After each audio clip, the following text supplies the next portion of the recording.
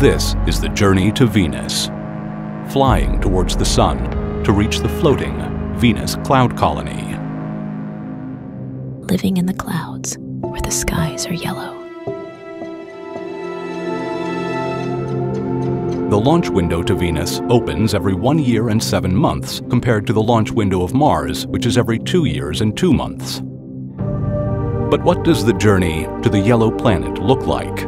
Does the Sun's gravity pull the ship faster towards Venus? What protects the spaceship when entering the acidic atmosphere? And what keeps the colony floating in the clouds of Venus? There are 87 passengers on board the fusion engine Venus PlanetShip. It will reach the floating cloud colony in 1 month's time, and the journey starts now.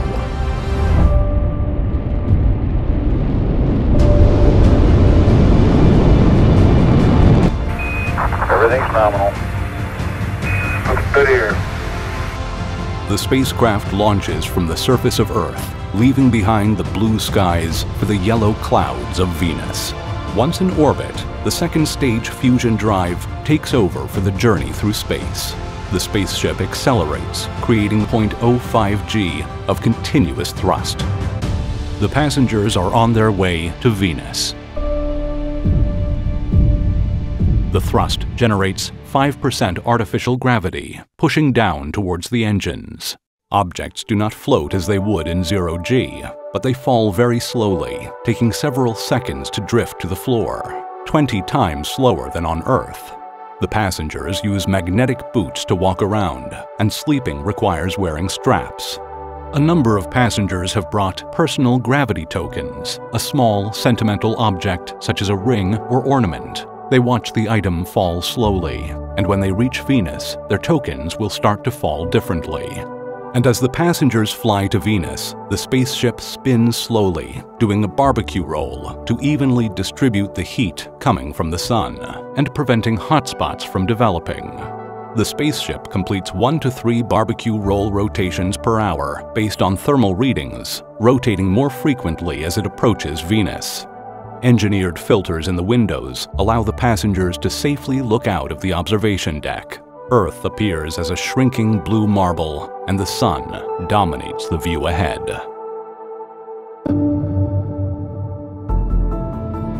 The Venus PlanetShip is flying through the inner solar system. At the halfway mark, 15 days into the journey, the ship will perform a 180-degree flip and then fire its engines to decelerate. Through the observation windows, the passengers can now see Mercury. It is a bright point of light against the star field. Venus is still not visible, hidden in the Sun's glare. Communications with Earth has become challenging. Solar interference creates communication blackouts as charged particles from the Sun disrupt radio signals. The ship's communications deck must precisely point antennas and employs automated message repetition to maintain reliable contact with Earth. Loop. A number of the passengers are now dreaming in low gravity. They are floating, flying, and leaping great distances. These dreams feel more vivid and realistic than when on Earth. Some dream of being on Earth and feeling the heavy gravity. At 5% thrust gravity, people are noticing their taste buds are reacting differently. As the fluids shift in their bodies, salty flavors feel muted. They experiment with spice packets from the galley and trading recipes like Venusian curry. The medical staff have been monitoring and examining each passenger since day 1. The 5% artificial gravity environment on board the spaceship requires careful management of passenger health. At 1/20th of Earth gravity, the body experiences decreased bone loading, lower cardiovascular demand, and reduced muscle tone, which is the decreased tension and readiness in muscles, while fluid distribution and blood circulation are also altered, as well as proprioception, which is the body's sense of position. The passengers must complete 3 hours of daily exercise, and they undergo regular examinations by the medical staff as the collected data helps predict each passenger's readaptation needs when arriving at the Venus cloud colony, which has 89% of Earth's gravity. The 87 passengers are a third of the way to their destination, the floating Venus cloud colony. In their free time, passengers use virtual reality headsets in their cabins. Others share food from their homelands and exchange stories of their adventures across the solar system, from lunar outposts to orbiting space stations and the distant red soil of Mars. A number of the scientists spend their days testing genetically engineered space crops. They are optimizing seed modifications for growing in low-gravity, space journey environments. While the engineers work on design plans for colony expansion, they are designing larger biodome platforms and advanced space drones that will seed the clouds to redirect dangerous turbulence around the colony. As the Venus PlanetShip travels closer to the Sun, the onboard navigation computers adjust the flight path based on the stronger solar gravity pulling the ship inward and the increased solar radiation pressure pushing outward. These changes are added to the original flight path, taking into account the original launch window and the fact that Venus orbits the Sun faster than Earth. It takes only 225 Earth days for Venus to orbit the Sun, and Venus spins slowly, taking 243 Earth days to complete one rotation. So a day on Venus is longer than its year.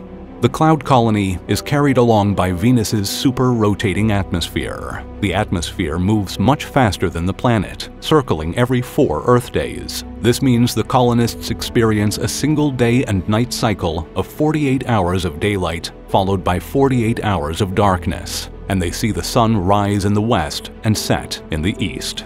On board the Venus PlanetShip, artificial lighting creates day-night cycles that mimic Earth's 24-hour rhythm, cycling through sunrises and sunsets, helping to maintain circadian rhythms against the backdrop of endless space. On the observation deck, passengers can watch live feeds of the Venus atmosphere displayed across the domed ceiling, with the projected flight path updating in real time. There are also virtual astronomy guides to help passengers identify celestial objects as they look out of the observation deck windows. They can also access live feeds from the ship-mounted telescope for deep space viewing, as well as feeds from satellites positioned throughout the solar system. A small group of passengers are playing the resource board game where players are merchants, trading goods through different solar system trade routes. The passengers are nearing the halfway mark of their journey. Soon, it will be time to flip and burn. The Venus PlanetShip is reaching day 15, the halfway mark, and is preparing for deceleration. All loose items are secured. The engines cut out and spin thrusters slowly rotate the spaceship. The passengers experience 30 minutes of zero gravity during the flip.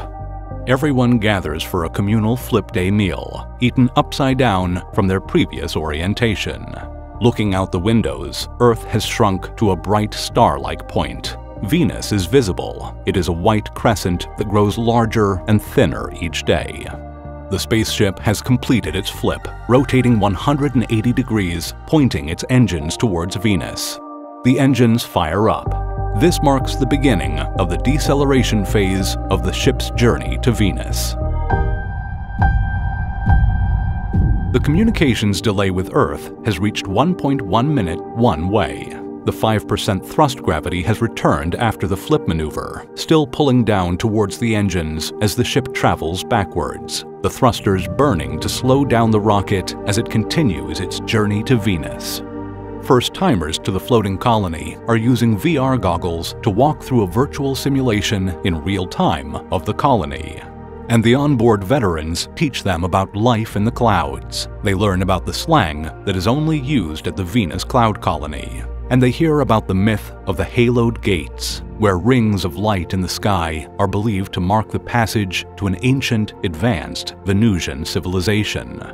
When the spaceship arrives at Venus, a number of the passengers will join the ranks of the Tri-World Explorers, having set foot on Earth, the Moon, and Mars. One of the onboard doctors left a position on the Mars medical team to study how future children born in the yellow skies of the cloud colony will physically change and evolve across generations. And a group of young construction workers who are playing cards in the galley laugh about their experiences of building structures on 3 worlds and debate whether Venus's floating platforms will be their greatest challenge yet. A few of the veterans are playing a prank on the first-timers, handing them smelling salts and telling them that is what the sulfuric acid on Venus smells like, even though not true. When the passengers arrive at the colony, they will be living on large connected floating platforms. Inside these interconnected aerial habitats, transparent sky bridges link research labs, biodome gardens, and living quarters, all suspended 55 kilometers, 34 miles above the surface of Venus with Earth-like atmospheric pressure and temperatures. The colony floats above the most intense of sulfuric acid clouds and hellish surface below, and is shielded from solar radiation by thick clouds above. And the gravity at the colony is 89% of Earth's, compared to the negative long-term health effects of Mars's 38%. Venus's thick carbon dioxide atmosphere is so dense, about 65 times denser than Earth's, that breathable air of nitrogen and oxygen acts as a lifting gas, making it easier to float large structures and build floating cloud cities. Additional lifting chambers filled with lighter gases, such as hydrogen, are needed to achieve enough buoyancy. The Venus floating colony has built-in, internal hydrogen-filled chambers that are located in the upper hull with the habitation areas below. There are 1,872 people on board the floating Venus cloud colony. Venus appears as a thin crescent as the sunlight hits it at an angle, revealing more of the shadowed side. The passengers can see the planet's white cloud layers and the day-night terminator line. Heat management has become critical. The VP-7's cooling systems are dealing with both the waste heat from the fusion drive and the growing intensity of solar radiation. As the spacecraft continues traveling towards the Sun, the solar radiation increases, following the inverse square of the distance. This means that when you halve the distance to the Sun, the radiation becomes 4 times stronger. In orbit around Venus, the solar intensity is roughly 1.9 times what it is at Earth. The spacecraft is equipped with cooling systems and layered with radiation-reflecting materials to handle the increasing solar radiation and fusion drive heat as it travels towards the Sun, and heat shields with acid-resistant outer coatings on all exposed surfaces will protect the spacecraft against the sulfuric acid droplets in the clouds of Venus. The Venus PlanetShip is a hybrid wing ship with deployable winglets, control surfaces, and docking thrusters for stability and maneuverability when flying through the thick atmosphere of Venus. The spacecraft is also designed as a mobile platform for exploring Venus's atmosphere. The VP-7 will be docking at one of the colony's dedicated docking structures with built-in buoyancy support and counterbalance systems. The passengers are preparing for the orbital insertion burn. The spaceship is still flying backwards, with its engines firing to slow it down. During the final approach, the passengers remain in the inner shielded compartments. The view windows are sealed shut to protect against the compressive heating generated when the spacecraft enters the atmosphere. The engines turn off. Spin thrusters rotate the spaceship 180 degrees. The VP-7 is now facing forward and begins the orbital insertion burn. The main engines fire up and perform an angled burn to enter a clockwise orbit around Venus. This angled burn converts the straight-line trajectory into a curved orbital path. The spaceship is now in orbit around Venus and begins to descend into the upper atmosphere. Retractable control surfaces and fins deploy, providing navigation in the dense atmosphere of Venus. The spaceship continues making adjustments and matching the altitude and speed to intercept the floating colony in the next 2 days. The seatbelt signs have turned off. The passengers have arrived at Venus. Looking out of the now unshielded windows, the passengers see a thick yellow and orange fog. Through the sulfuric acid haze, the passengers catch glimpses of fast-moving cloud formations. They are driven by super-rotating winds, a display of Venus's meteorological activity.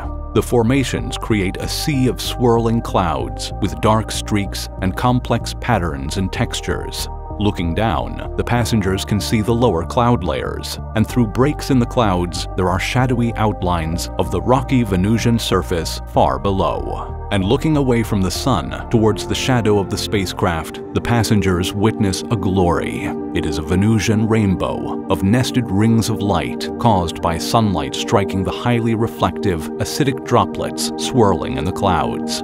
After a month of living with 5% artificial gravity, the passengers will need several days to adjust to the floating colony's gravity level of 89%. The medical team performs final health tests. Soon, the spaceship will reach the floating cloud colony.